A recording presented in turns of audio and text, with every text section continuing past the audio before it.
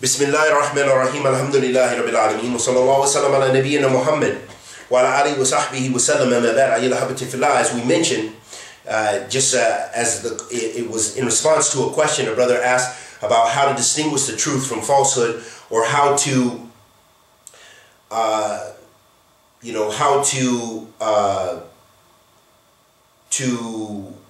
be balanced in essence. How to be balanced. This is another part of the question that I didn't address with regards to what the brother's question. He was asking about how to distinguish between Ahl Sunnah and Ahl Bid'ah, and we mentioned some general things from Aqidah Wasatiyah that Sheikh Imam Al-Mujaddid Shaykh Al-Islam Ibn Taymiyyah mentioned in Aqidah Wasatiyah, and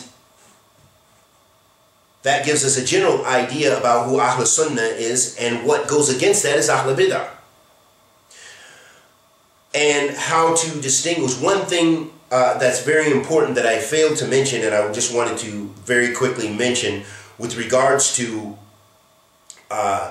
people speaking about a particular scholar, and for example, he mentioned Sheikh Rabi Hafidhullah Ta'ala, and then some people warning against the Sheikh, and some people who just listen to any and everyone. So what we'll find in a lot of these masail, in a lot of these issues, is you'll find, as a lot of the ulama mentioned, wasatiyah, is being in the middle, being balanced, so that not spending all of your time involved in refutations, and especially if you don't have the tools to benefit from those refutations and to determine the truth from falsehood. So don't spend a lot of your energy in that.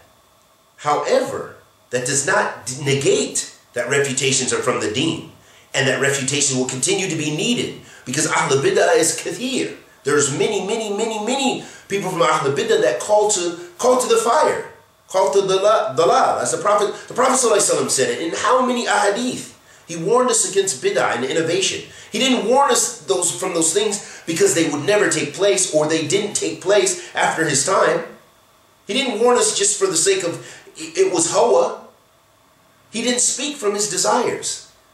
So instead he warned us for a reason. When he said, افترقت اليهود على 71 فرقة وافترقت النصارى على 72 فرقة وستفترق هذه الأمة على 73 فرقة كلها في النار إلا واحدة قلنا من هي يا رسول الله قال من كان على مثل ما كان عليه وأصحابه صلى الله عليه وسلم said this.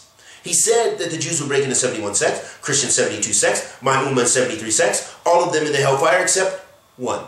And they said, who are they, Ya Rasulullah? He said, those who are upon what I'm upon and what my companions are upon. That lets us know that the ummah would break apart, and they would call to different things, and those other paths would lead to the hellfire. And that the only way to be saved is to be upon what the Prophet ﷺ was on. So that's affirming for us the sunnah of the Messenger of Allah ﷺ, and what his companions were upon. Anyone who speaks ill of the Sahaba, you know that they've already deviated from that path, even if they claim to be from Ahl Sunnah. So that is something, a very important principle to affirm for yourself. Whenever you hear, we're not saying someone mentioning, even the Salaf, they didn't like to mention the khilaf between the Sahaba, what the Sahabas fighting, radiallahu ta'ala ijma'een, and those other things that took place between them. They didn't excessively mention those things because there are so many ahadith and so much nusus to show us the status of the Sahaba, and that they should be loved. The Prophet ﷺ said, "La tasubbu ashabi," and many nusus to illustrate for us this. So whoever you hear is speaking ill, they say Muawiyah was this. He implemented this, or he implemented kingship, he introduced this, or whatever they say. You will hear many things from the people. Then those people you should run for. So that's the first criterion to run for. As far as refuting Ahl Bid'ah, this is from the religion. But we should leave that to those people who have the knowledge and ability to deal with those issues. It's not for everyone to jump in there and involve ourselves with. At the same time, so that's the balance. The balance is not involving yourself too much, because if you do, it can really weaken your iman and cause confusion. Especially if you have people who are really calling to the sunnah, both of them, but then they have a difference. Or their masjid and this masjid, they have problems with one another. And they warn against this one, and this one warns against this one. Or whatever the situation may be. So then when you have this kind of fitna between Ahl Sunnah, it's best to just keep seeking knowledge, ask advice from the scholars, if you have the ability to do so, and try to just not involve yourself with the fitna. Because most of the time, the fitna will not benefit you.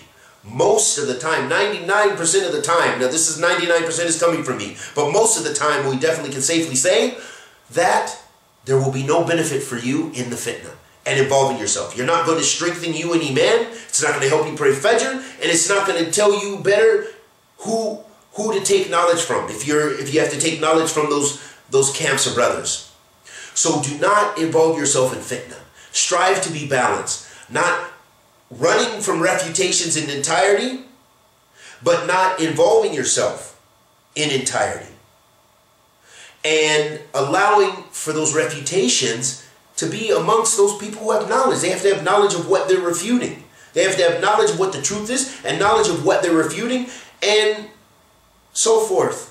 And who they're addressing, who they're bringing these refutations to. Should we bring the refutations, for example, between ulama of Ahl Sunnah, or maybe even an alim from Ahl Sunnah and a scholar from Ahl Bid'ah, or what have you?